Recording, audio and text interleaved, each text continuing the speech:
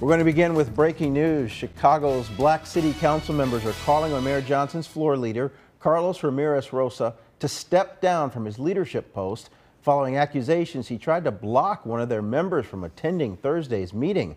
The Black Alders say Ramirez-Rosa tried to physically restrain Alderwoman Emma Metz from entering the chamber. The council was going to decide whether to let voters weigh in on Chicago's status as a sanctuary city. The caucus also wants Ramirez-Rosa to resign as chairman of the zoning committee. We reached out to Ramirez-Rosa for comment but have not heard back. Metz has not commented.